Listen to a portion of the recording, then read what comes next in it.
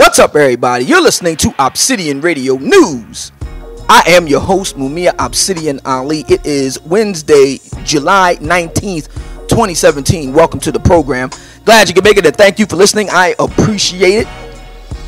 Over on my other YouTube channel, I discussed a recent column that I wrote in response to a notion that if men just took some kind of personal action, that they would somehow lessen the chances of being falsely accused of date rape. I call bullshit on that notion. And if you want to hear what I had to say in my op-ed opinion and commentary on the matter, you'll be able to access that podcast by going to the first link, or actually the second link in the comment section below. The first link is going to be to this news story I'm about to read to you, which I mentioned in the aforementioned commentary. This has to do with the so-called Mattress girl, also known as Emma Solkowitz, a student at the prestigious Columbia University in New York City. This comes by way of yahoonews.com on July 15, 2017. Headline: Columbia University has settled with the male student accused in the Mattress girl rape case. This was written by Wei Nin Yu. And again, it was published on July 15th, 2017. This week, Columbia University made an undisclosed settlement with Paul Nungesser, the male student at the center of the Mattress girl rape case. If that doesn't ring a bell, let's rewind. In 2012, then Columbia University student Emma Solkowitz accused Paul Nungesser, another student at the time, of raping her on her first day of classes their sophomore year. Nungesser claimed the sex was consensual. After Solkowitz filed a complaint with the university, a disciplinary panel held a hearing and found Nungesser not responsible for the alleged crime. Two other students also accused Nungesser of sexual assault.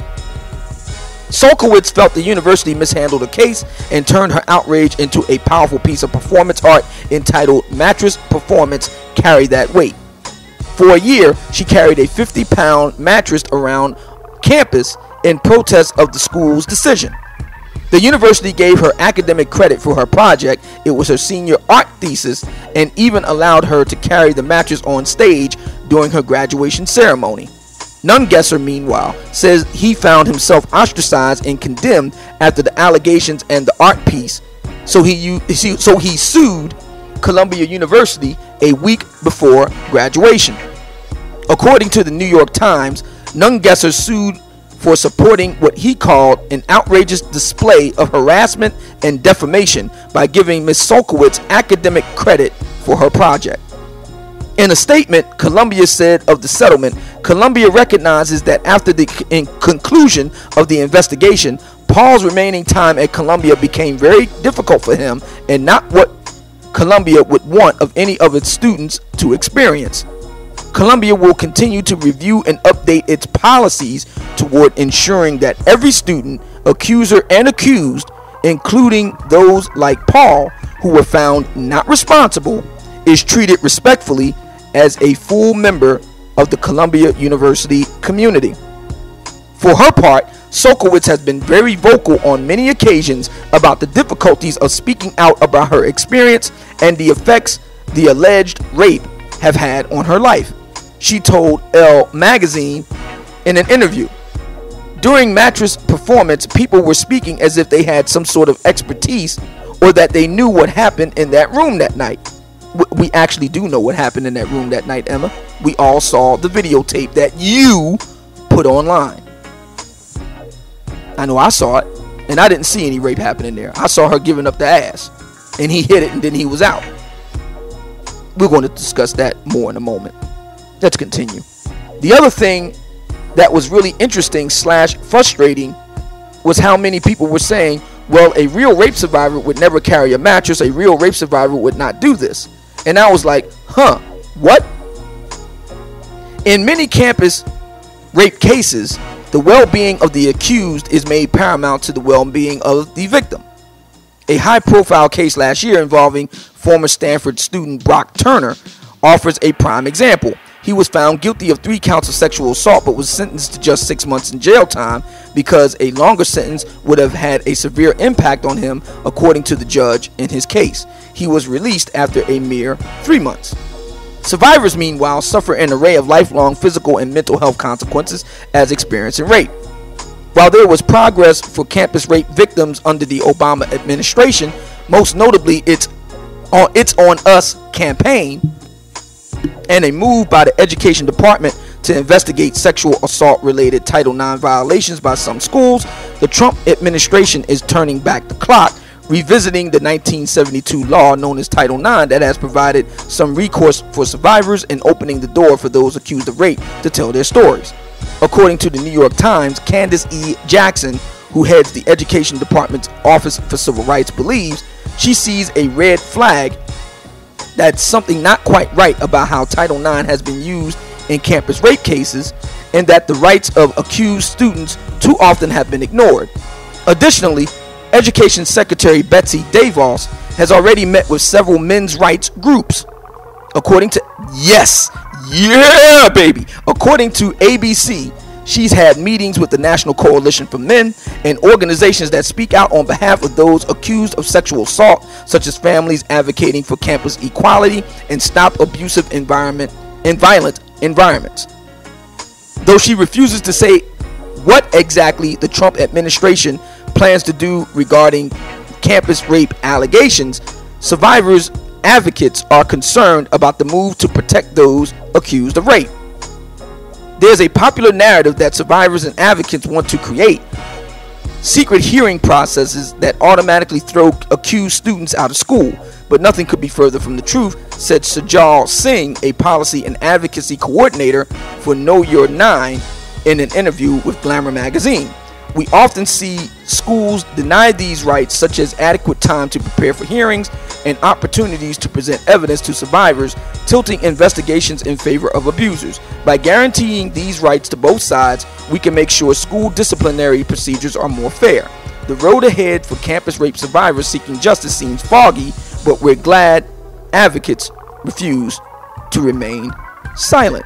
So that is the Yahoo News story. Columbia University has settled with the male student accused in the Mattress Girl rape case.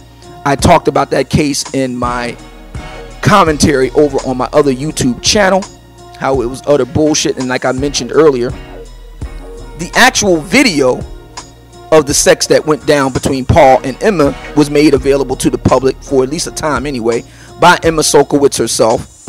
I viewed that tape several times, as a matter of fact. Hard for me to find out how, Paul raped Emma. I didn't see it in that tape. Now, if somebody out there has seen it in that tape, by all means, come on with it. Explain to me how, based on that tape, assuming you've seen it like me, that was rape. And see, I'm glad that that videotape was available and Columbia University came to the right decision, because there's just no evidence of Paul Nungesser raping Emma Solkowitz. As I've said in my commentary over on my other channel, this sort of thing will continue to happen so long as there is no reform in the criminal law as it regards these sorts of issues. So long as women like Emma Solkowitz can go around crying wolf and actually, making a mini career out of it, while at the same time ruining the lives of innocent men like Paul Nungesser, it will never stop. We have to have reform in the law that metes out stiff penalties for women who falsely accuse men of rape. When that happens, you'll see the incentives kicking in to change women's behavior. I am very, very hopeful. I had no idea that the Trump administration was actually giving an audience to men's rights activist groups and the like. I need to reach out to Paul Elam on this one and get his reaction and response. But that's something that I was always hoping would happen. I've told a lot of people that the Trump presidency will be a good thing for men, because finally the interests and concerns of men will get a fair hearing and we will get redress for our grievances. So this is a good thing.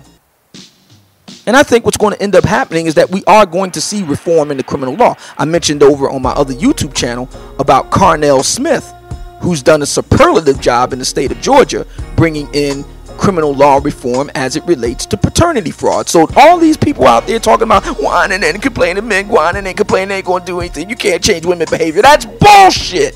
We can change their behavior. You have to know how the United States of America works. It does work. And we're going to continue to make it work here at Obsidian Radio News, which is news by an everyday brother for everyday brothers. Don't forget to check out my piece over on my other YouTube channel. Again, it'll be the second link in the comment section below. Let me know what you think of these developments. Whether you agree or disagree, I so greatly and deeply appreciate that.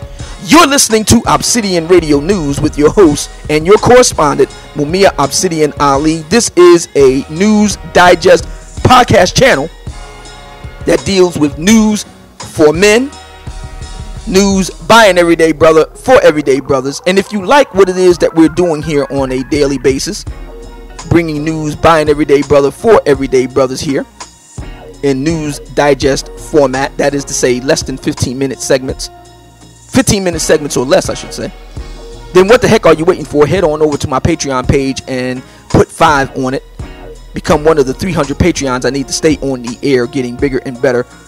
The address is www.patreon.com/Mumia Obsidian Ali. And for those who wish to be private PayPal donors, all you need to do is hit up yours truly first at theobsidianfiles at hotmail or at gmail.com. Put in the subject line donations and I'll walk you through from there. Thank you so much for taking time out of your busy day to listen to Obsidian Radio News. Until next time, peace. I am out of here.